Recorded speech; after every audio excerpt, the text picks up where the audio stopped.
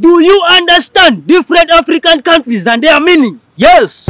Uganda. Uganda, unique generation and naturally developmental Africans. Ethiopia. Ethiopia, economically top, healthy income, organized people in Africa. Nigeria. Nigeria, nice individuals generally ever roaming in Africa. Somalia. Somalia, some of meaningful achievers live in America. Kenya. Kenya, keenly educated, noisy young Africans. Sudan. Sudan, simple unity divided Africans need. Rwanda. Rwanda, rich with absolute national development agenda. Congo. Congo, common original natural gold opportunities.